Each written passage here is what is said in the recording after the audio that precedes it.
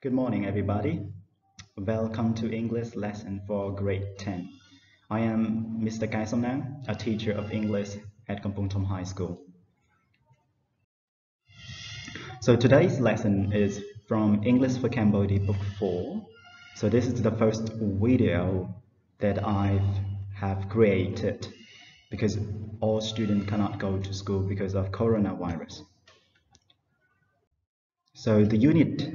you are going to study today is from chapter 7, Traveling, and unit 2, Journey to Mondulkiri.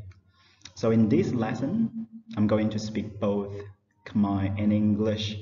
because it can be a good idea for students who have problem with English. I hope you enjoy it. So unit 2, Journey to Mondulkiri, និយាយបកថាការធ្វើដំណើរទៅ Mondulkiri. So first thing that you have to do in this unit is to study vocabulary. អញ្ចឹងចំណុចដំបូងដែលយើងរៀននៅក្នុងមេរៀនហ្នឹងគឺ vocabulary. It's about the words that you are going to hear in the conversation. អញ្ចឹងគឺជាពាក្យដែលយើងនឹងរៀននៅក្នុង conversation ដោយសារតែមេរៀនហ្នឹងគឺជាមេរៀន conversation. So the first word, mile. ជា noun មានន័យថា mile គឺជារង្វាស់ចម្ងាយមួយដែលគេប្រើប្រាស់នៅសហរដ្ឋអាមេរិកនិងប្រទេសផ្សេងទៀតដែលវាមានប្រវែង 1.6 វាស្មើនឹង 1.6 គីឡូម៉ែត្រ For example, the distance from Kampong Thom to Phnom Penh is about 103 miles. មានន័យថាចម្ងាយពីកំពង់ធំទៅភ្នំពេញគឺប្រហែល 103 miles.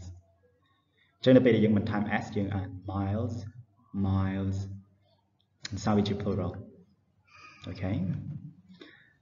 The second word is minute. ជា noun មានន័យថានាទីវាដឹងហើយថានាទីហើយយើងអានវាថា minute. For example, it takes me 15 minutes to get to school. It takes me មានន័យថាខ្ញុំចំណាយពេល15នាទីដើម្បីទៅដល់សាលា to get to school. The third word is responsible. ជា adjective មានន័យថាដែលមានទំនួលមិនទំនួលទេខ្ញុំនិយាយទំនួលខុសត្រូវឬដែលទទួលខុសត្រូវយើងអានថា responsible ថ្នាក់ពាក្យរបស់វាជា adjective គុណនាម For example, my sister is responsible for cooking every day មានន័យថាបងឬក៏ប្អូនស្រីរបស់ខ្ញុំទទួលខុសត្រូវខាងអញ្ចឹង responsible for អញ្ចឹងយើងឃើញនៅពេលដែលយើងចង់និយាយថាទទួលខុសត្រូវខាងអីមួយគឺយើងប្រើប្រាស់ពាក្យ for responsible for cooking, responsible for cleaning, responsible for washing something. អញ្ចឹងនៅខាងក្រោយវាបើយើងប្រើ verb យើងត្រូវបន្ថែម ing ហើយយើងប្រើប្រាស់ពាក្យ for ផងឧទាហរណ៍ទី2គឺ he is a responsible husband មានន័យថាគាត់គឺជាមនុស្សប្រុសដែលមានទំនួលខុសត្រូវអញ្ចឹងកាលណាយើងប្រើប្រាស់វាពីមុខនាមគឺយើងអត់ប្រើប្រាស់មួយពាក្យ for ទៀតទេមានន័យថាសិស្សទទួលខុសត្រូវឬក៏ក្មេងដែលទទួលខុសត្រូវអញ្ចឹងយើងប្រើប្រាស់ពាក្យ responsible ទៅមកអញ្ចឹង a responsible husband មានន័យថាប្តីដែលមានទំនួលខុសត្រូវអូខេឬក៏យើងនិយាយថា I am a responsible child មានន័យថាខ្ញុំគឺជាកូនដែលមានទំនួលខុសត្រូវអីជាដើមអូខេបន្តមកទៀតពាក្យចុងក្រោយ the last word way ហ្នឹងជា noun មានន័យថាវិធីឬក៏មធ្យោបាយ way យើងអាន way For example, listening to English songs is one way to improve your English. Again, listening to English songs is one way to improve your English. មានន័យថាការស្ដាប់ចម្រៀងជាភាសាអង់គ្លេសគឺជាវិធីមួយឬក៏មធ្យោបាយមួយនៅក្នុងការធ្វើឲ្យភាសាអង់គ្លេសរបស់អ្នកប្រសើរឡើង to improve មានន័យថាធ្វើឲ្យប្រសើរឡើងយើងអានថាពាក្យហ្នឹង improve មានន័យថាធ្វើឲ្យប្រសើរឡើងអញ្ចឹង4ពាក្យដែលយើងរៀនថ្ងៃហ្នឹងគឺមានពាក្យ mile គឺមានអក្សរ L នៅខាងចុងសំឡេងវា mile វាអត់ដូចគ្នាមួយពាក្យ my ដែលយើងបកថារបស់ខ្ញុំហ្នឹងទេហើយពាក្យទី2គឺ minute ពាក្យទី3គឺ responsible ហើយចុងក្រោយគឺ way អូខេយើងអ្វីដែលយើងត្រូវធ្វើបន្តទៀត The next thing is you are going to read and listen to the conversation between Susan and then answer the question មានន័យថាតិចទៀតយើងនឹងធ្វើការអានហើយនឹងស្ដាប់ conversation តែ teacher នឹងអានឲ្យប៉ុន្តែអ្វីដែលយើងត្រូវធ្វើមុនសិនគឺយើងត្រូវមើលសំណួរជាមុនសិន Okay ដែលយើងឃើញនៅក្នុងរូបភាពនេះគឺ Susan ហើយនិង Dara. Okay, question. So the first question is, what is the only easy way for Susan to travel to Mondulkiri? មានន័យថាតើមធ្យោបាយដែលស្រួលតែមួយគត់សម្រាប់ Susan ធ្វើដំណើរទៅ Mondulkiri ហ្នឹងគឺអី So the answer can be by plane, by boat, by car, or by train, for example. ចឹងអាចធ្វើដោយទូកដោយឡានដោយម៉ូតូដោយអីចឹងអាហ្នឹងជាចម្លើយសម្រាប់សំណួរហ្នឹងហើយ Number 2, what is Susan's job មានន័យថាតើការងាររបស់ Susan ហ្នឹងគឺអី So she's a doctor, a teacher, a journalist, or what គាត់ធ្វើអី Number 2, what is she responsible for មានន័យថាតើនៅក្នុងការងារហ្នឹងគាត់ទទួលខុសត្រូវខាងអីយើងដឹងហើយថាពាក្យ responsible for ហ្នឹងទទួលខុសត្រូវលើអីមួយគាត់ទទួលខុសត្រូវខាងអី Number 4, what does the English woman like about Mondulkiri អញ្ចឹងនៅក្នុង conversation រវាង Susan និង Dara ទាំងអស់គ្នានឹងឮពួកគេទៅចែកអំពីស្ត្រីជនជាតិអង់គ្លេសម្នាក់អញ្ចឹងនៅក្នុងហ្នឹងទាំងអស់គ្នាទៅឆ្លើយសំណួរថាតើស្ត្រីជនជាតិអង់គ្លេហ្នឹងចូលចិត្ត Mondulkiri ត្រង់ណាអញ្ចឹងសំណួរនេះគឺ What does the English woman like about Mondulkiri Okay now go straight to the conversation ឥឡូវចាប់ផ្ដើមចូលដល់ conversation អញ្ចឹងនៅក្នុង conversation របស់យើងទាំងអស់គ្នានឹងឃើញ note មួយនៅខាងស្ដាំខាងលើហ្នឹងគឺជាកន្លែងដែល teacher សេពាក្យបន្ថែមទៀតការបកប្រែនិងថ្នាក់ពាក្យរបស់វាអាចជួយឲ្យទាំងអស់គ្នាចេះខ្លឹមសារនិងយល់ conversation នឹងបាទអូខេខ្ញុំអត់អានឈ្មោះឲ្យទេហើយទាំងអស់គ្នាអាចចាប់តាមមើលទៅលើ slide នឹងដោយខ្លួនឯងហើយយើងចាប់តាមអានតែម្ដង Hello Susan, what's that? It's a guidebook. I'm planning a trip to Mondulkiri. Really? How will you get there? Could I fly? That's the only easy way, Susan. Mondulkiri is miles away. Why do you want to go there? It's for my magazine. I'm responsible for writing about travel. As well as politics? Yes. But Mondulkiri is not a popular place. There won't be many hotels there. I don't know where you could stay. Yes, but my magazine isn't for people who like group tours, Dara. It's for individuals looking for adventure. If there's nothing there, what could they do? Don't you think your journey will be a waste of time? No, because there will be something there. Last week I met an English woman who's visited Mondulkiri. I talked to her for about 30 minutes and she said it's very beautiful and interesting. She likes the people and their culture. She also likes the forests and mountains. Now I'm going there to find out myself. Okay. ចឹងនៅពេលដែលយើងស្ដាប់បានហើយទាំងអស់គ្នាអាច replay បាទ It can be different from when you are studying in the classroom. So you can't, maybe I can read for 1 or 2 times, but here you can listen as many times as possible. ចឹងនៅពេលដែលយើងស្ដាប់ teacher រៀននៅក្នុងថ្នាក់អាចជាបានម្ដងឬ2ដងអីទេប៉ុន្តែនៅនេះទាំងអស់គ្នាអាច replay វាឡើងវិញហើយយើងអាចអានតាមអូខេហើយយើងមានពាក្យដែល teacher បញ្ជាក់កន្លែង teacher highlight នៅក្នុង conversation នឹងស្រាប់ទាំងអស់គ្នាអាចមើលហើយមើលទៅលើអត្ថន័យរបស់វានៅខាងប្រអប់ខាងស្ដាំខាងលើហ្នឹង Okay, now go on to the question and answer. So we have 4 questions. The first one, what is the only easy way for Susan to travel to Mondulkiri? So can you guess the answer? What is the answer? So the answer is, the only easy way for Susan to travel to Mondulkiri is by plane. So the answer is by plane. ចឹងចម្លើយរបស់យើងគឺមធ្យោបាយងាយស្រួលតែមួយគត់សម្រាប់ Susan គឺដែលធ្វើដំណើរទៅ Mondulkiri ហ្នឹងគឺតាមរយៈយន្តហោះព្រោះនៅក្នុងអត្ថបទនិយាយថា Could I fly ចឹងគាត់ឆ្លើយតែខ្ញុំអាចហោះហើរទៅបានអត់អាហ្នឹងពីមុនទេប៉ុន្តែឥឡូវយើងអាចធ្វើដំណើរតាមអីក៏បានព្រោះសភៅហ្នឹងជាសភៅដែលបោះពុម្ពពីមុន So 2, what is Susan's job? តើអីជាការងាររបស់ Susan? So the answer is she is a journalist. យើងដឹងថាពាក្យថា journalist យើងបកថាអ្នកកាសែតហើយយើងធ្លាប់បានរៀននៅក្នុងមេរៀនមុនហើយ Number 3, what is she responsible for? Can you guess the answer? តើគាត់ទទួលខុសត្រូវខាងអីអាចទាយបានទេ So the answer is she is responsible for writing about travel and politics. មានន័យថា នាងទទួលខុសត្រូវខាងសរសេរអំពីការធ្វើដំណើរហើយនឹងនយោបាយ politics យើងបកថានយោបាយ politics number 4 what does the English woman like about Mondulkiri តើស្ត្រីជនជាតិអង់គ្លេសហ្នឹងគាត់ចូលចិត្ត Mondulkiri ត្រង់ណា the answer is she likes the people and their culture and she likes the forests and mountains គាត់ចូលចិត្តមនុស្សហើយនឹងវប្បធម៌របស់ពួកគេ culture ហ្នឹងគឺយើងបកថាវប្បធម៌ culture and she also liked the forest គឺនាងចូលចិត្ត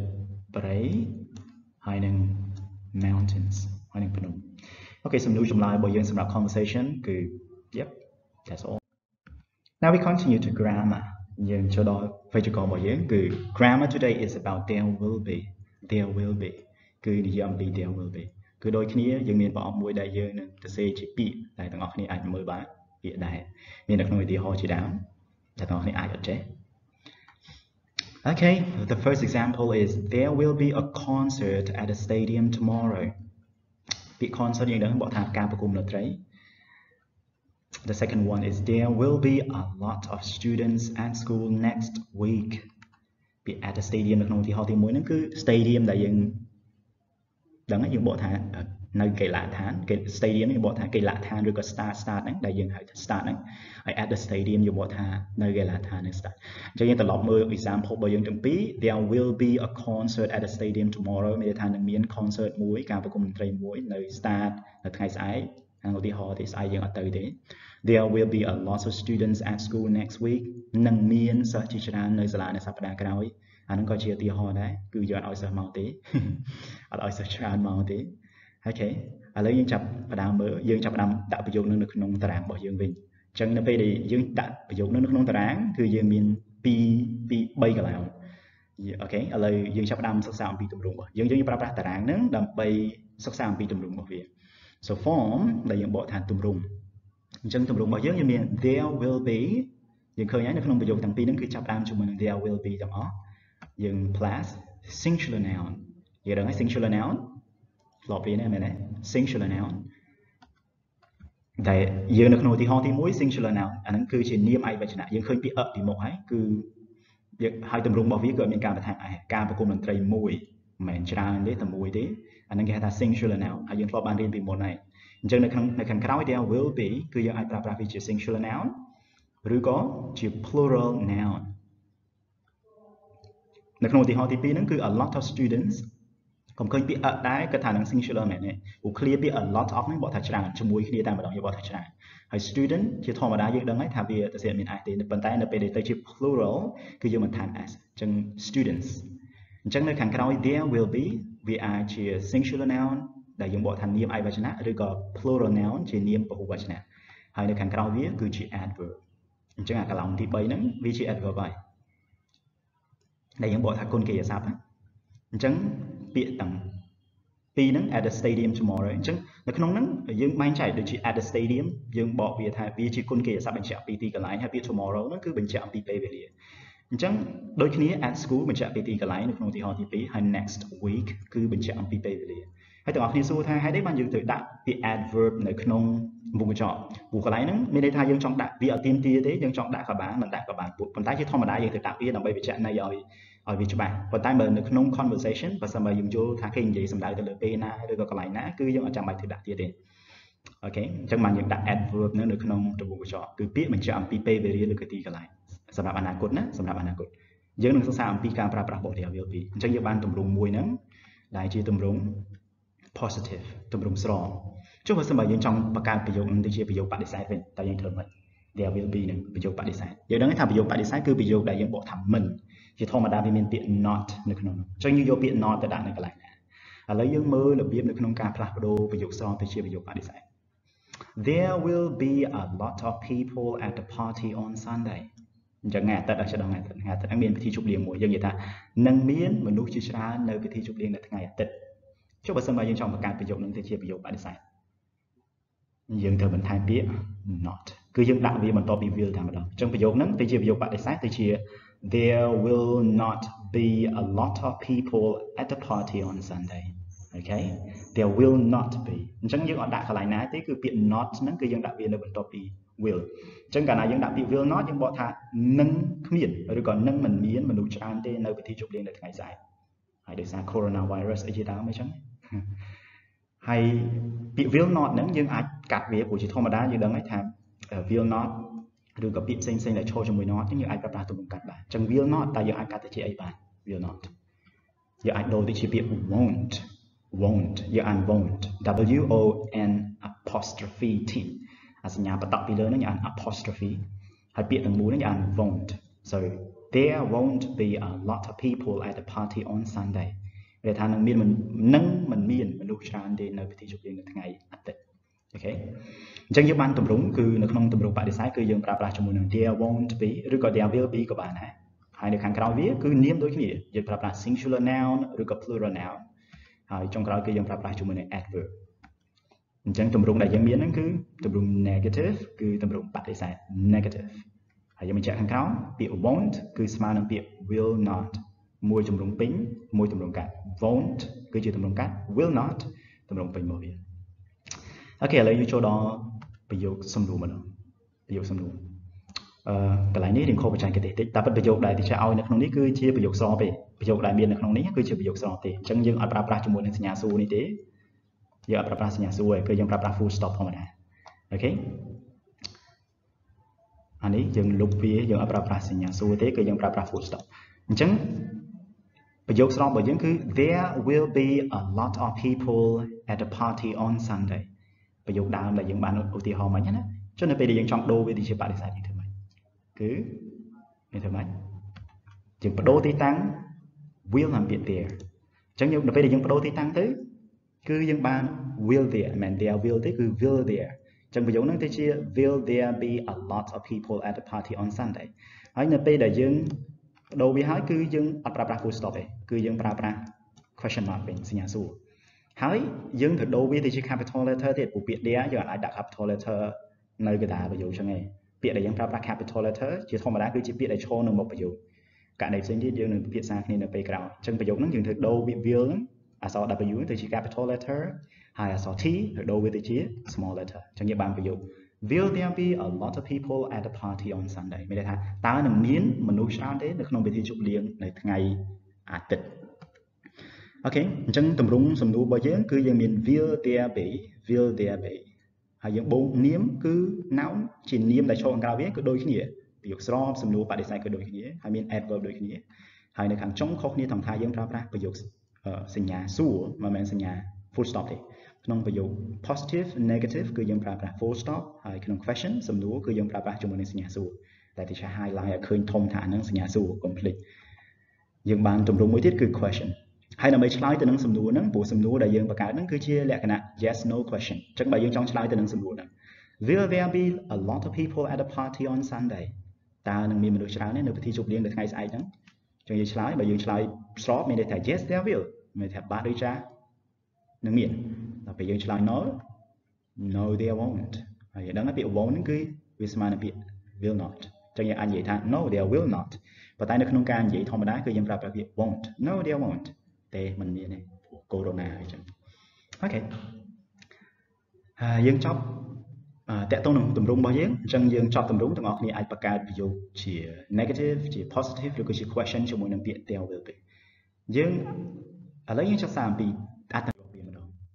តើអត្ថន័យ meaning ពាក្យហ្នឹងមានន័យថាម៉េចអញ្ចឹង there will be គឺយើងបកថានឹងមានដល់ពេល there won't be ប្រយោគបដិសេធហ្នឹងយើងបកថានឹងគ្មានឬក៏នឹងមិនមានហើយនៅក្នុងសំណួរ will there be យើងបកថាតើនឹងមានចុចឬទេអូខេនិយាយឧទាហរណ៍ឲ្យ there will be a lot of fish in the future មានន័យថាប្រយោគស្របនឹងមានត្រីជាច្រើន a lot of នេះយើងបកថាច្រើន fish យើងបកថាត្រី in the future យើងបកថាអនាគតដល់ពេលយើងដូរប្រយោគនេះទៅជាប្រយោគបដិសេធ there won't be a lot of fish in the future មានន័យថានឹងគ្មានត្រីច្រើនទេនៅថ្ងៃអនាគតដោយសារមនុស្សកើនច្រើនពេកញ៉ាំត្រីច្រើនពេកអស់ត្រី